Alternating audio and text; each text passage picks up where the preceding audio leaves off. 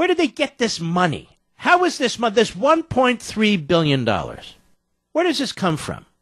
So congressional investigators trying to uncover the trail of $1.3 billion in payments to Iran might want to focus on 13 large, identical sums that the Treasury Department paid to the State Department under the generic heading of settling foreign claims. The 13 payments were added to the $400 million that the administration now concedes it shipped to the Iranian regime in foreign cash would bring the payout to $1.7 billion. Obama and Secretary of State Kerry announced on January 17th that total was to settle a dispute pending for decades. That's what happened.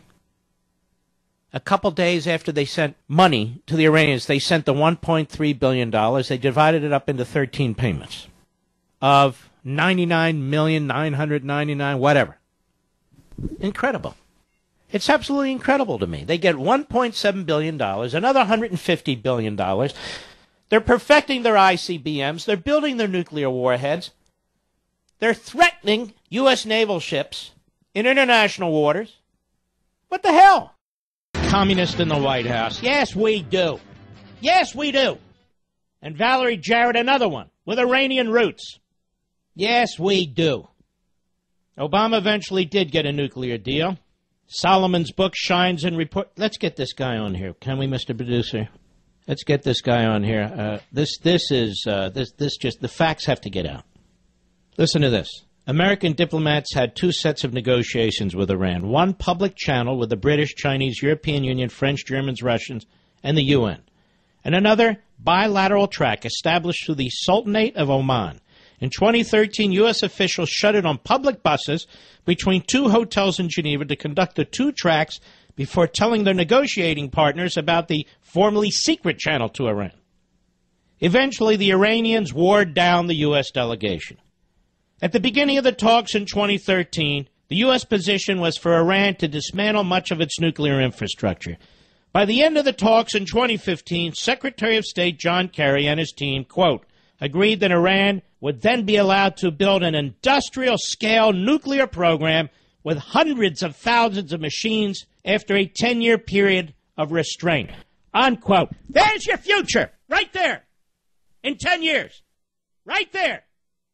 There's your future. Mark, settle down. I am not settling down. My God, this country's been sold out.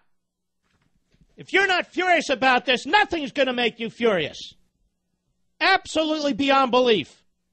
By the end of the talks in 2015, Kerry and his team, worn down, agreed that Iran would then be allowed to build an industrial-scale nuclear program with hundreds of thousands of machines after a 10-year period of restraint.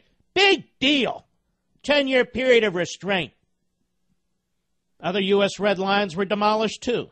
The final deal would allow the UN ban on Iranian missile development to phase out after 8 years, and the arms embargo against Iran to expire after 5 years. Iran would not have to acknowledge that it had tried to develop a nuclear weapon, even though samples the Iranians collected at the Parchin facility found evidence of man-made uranium.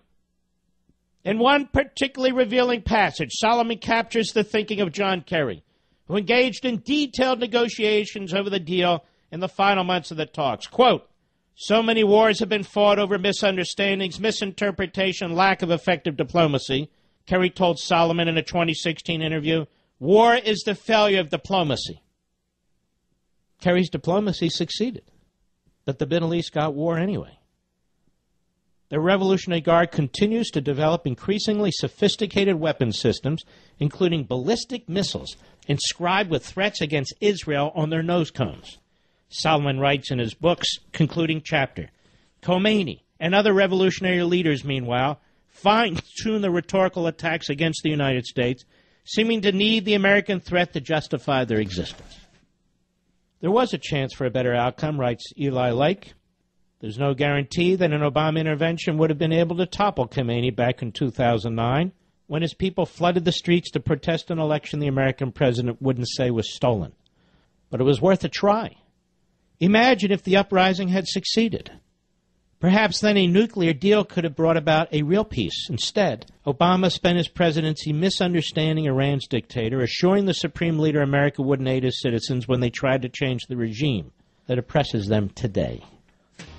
No one, no human being has done more damage to the security of this nation, to the well-being of this nation, to future generations of this nation than Barack Obama. Nobody. Nobody's done more damage to the United States military, American foreign policy, and this nation than Barack Obama.